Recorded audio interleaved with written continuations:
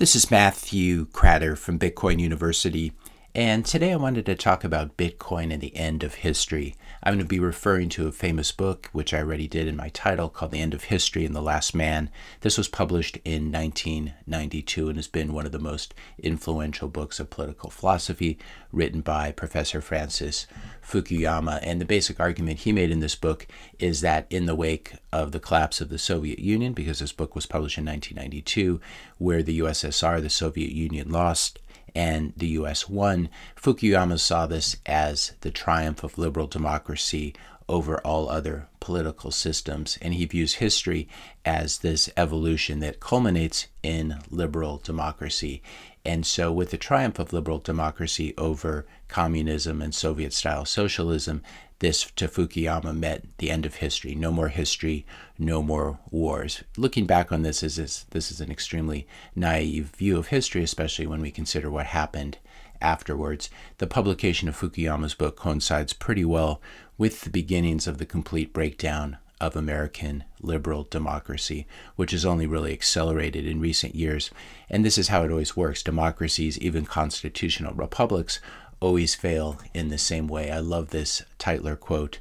It goes like this: "A democracy cannot exist as a permanent form of government. It can only exist until the voters discover that they can vote themselves largesse from the public treasury." And this is exactly what's happening these days, where the central bank, where the Federal Reserve is monetizing U.S. deficit spending and making all of us experience extreme inflation as a result of that.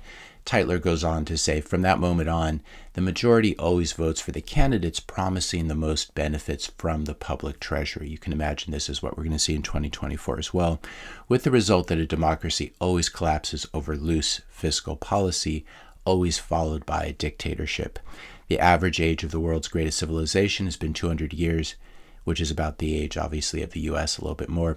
These nations have progressed through this sequence from bondage to spiritual faith, from spiritual faith to great courage, from courage to liberty, from liberty to abundance, from abundance to selfishness, from selfishness to apathy, from apathy to dependence, from dependence back into bondage. And I think we're somewhere there between apathy, dependence, and about to slip back into bondage with the rise of CBDC. So Fukuyama got it really, really wrong in his book. History did not end in the 1990s. In fact, it only accelerated. It took on more malignant new forms. For example, 2001 marked the beginning of the U.S. Forever Wars, which were themselves financed by Federal Reserve central bank money printing. 2001 also marked the beginning of China's ascent to power when it joined the World Trade Organization, the WTO.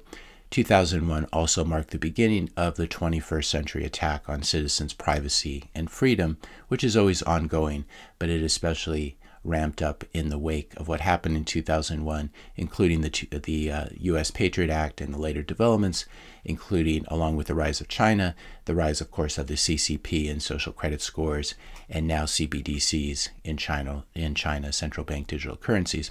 So Fukuyama was quite wrong about liberal democracy, but I do think that, in a sense, history ended in the 1990s, and we're going to see how that progresses. I think it was actually, rather than the end of the Soviet Union and the rise of the U.S. as the world's only superpower, actually it was the rise of cryptography that really can bring about the end of history in a good sense.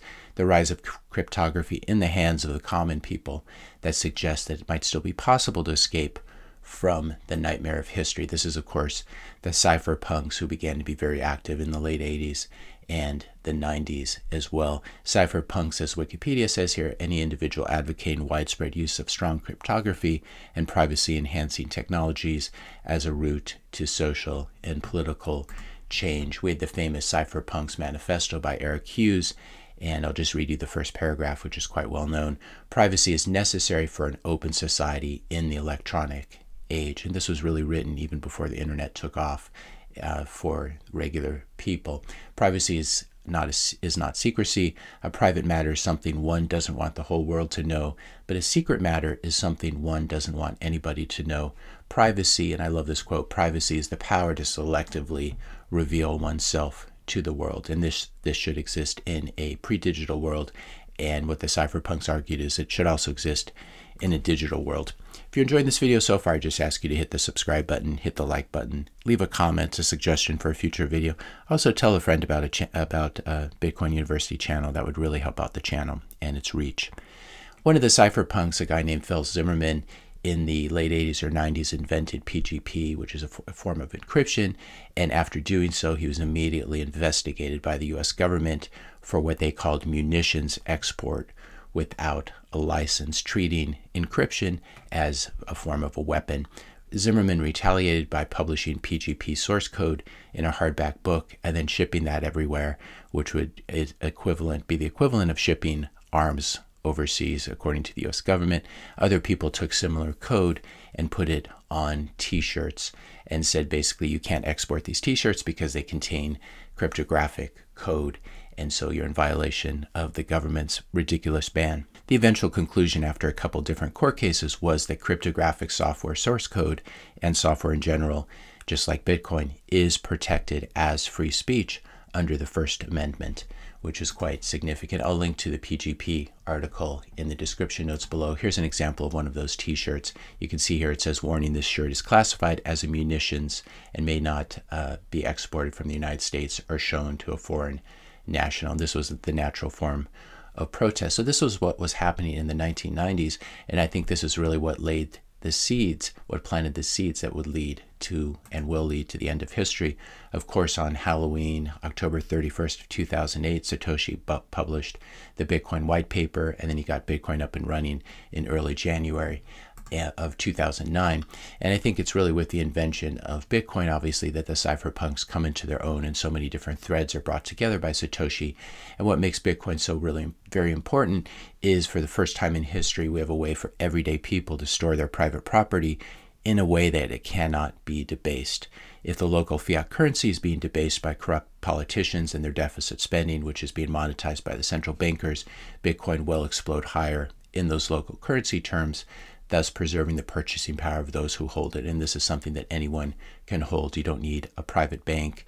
You don't need to have a high net worth in order to be able to hold it. Here, for example, is a chart of the price of Bitcoin denominated in Argentine pesos, and we can see that it continues to hit new all-time highs, thus protecting the purchasing power of Argentinians who moved not just out of the peso and not just out of the dollar, but also into Bitcoin. So Bitcoin helps preserve the purchasing power of everyday people. Also, for the first time in history, we finally have a way for everyday people to store their private property, not just in a form that cannot be debased by central bankers, but also in a form where it cannot be stolen by governments. You can kill me, but you still won't get my Bitcoin. In fact, by killing me or any other Bitcoiner, you're basically making a pro rata donation to all the Bitcoiners of my lost Bitcoin if I die without revealing my keys, thus enriching all those who still control their private keys on the Bitcoin network. If you strike me down as Obi-Wan Kenobi, you can imagine him saying, my Bitcoin, our Bitcoin will become more powerful than you can possibly imagine. So really the invention of Bitcoin, which is the culmination of the cypherpunk movement, can be seen as marking the beginning of the end of history. And then hyper-Bitcoinization, when the world moves to a Bitcoin standard, would be essentially when history as we know it, have known it, ends globally. Not in the sense of the end of the world, but in the sense of the end of history being just one damn thing after another, in which the main recurring theme is stronger people killing weaker people and taking their stuff. This is something that Bitcoin can prevent. For the first time in history, we have an asset that can be easily secured by any individual, and that asset cannot be frozen, turned off, or debased, as we always talk about on this channel. And that's really never existed before Bitcoin.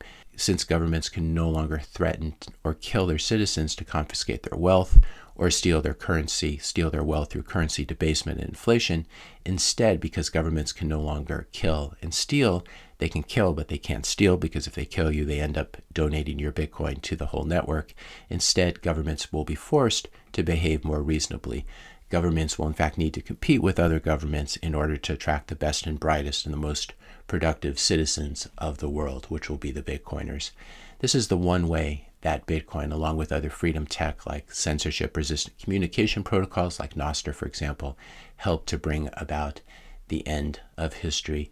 Liberal democracy does not guarantee freedom, and it does not guarantee democracy, it ultimately leads to bondage, as we saw in the Tytler quote. It's only Bitcoin that brings about the end of history and guarantees these basic freedoms, along with other freedom tech like Nostr. Here's a client, for example, you can use on iOS on your iPhone to access the Nostr protocol. And you can find me on Nostr I'll put a link to this video in the description notes below. If you scroll down here, you'll see my npub key. You can connect with me on Nostr. Basically, just download this app on your phone, and then you can copy and paste this npub and you'll see me pop up. I haven't been posting there too much, but if I were to get kicked off of this platform or off of Twitter, this would be one way to connect with me, and that we'd all be able to connect with each other using Nostr. And Nostr cannot be censored or stopped by any government. If you want to explore more of these ideas, I encourage you to take a look at Eric Kayson's new book called Crypto Sovereignty. He's a very hardcore Bitcoiner. He's talking about something different. He's not pushing crypto, obviously. He's only talking about Bitcoin and its place in the history, in world history, and also in political philosophy. So this just came in the mail. I'm enjoying reading it.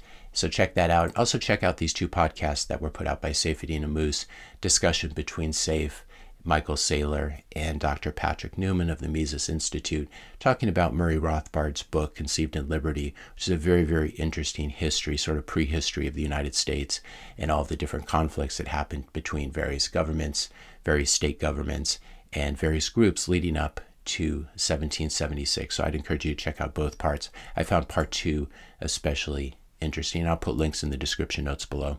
If you enjoyed this video, be sure to hit that subscribe and like button. Hit the notification bell if you want to be notified when I publish my next video.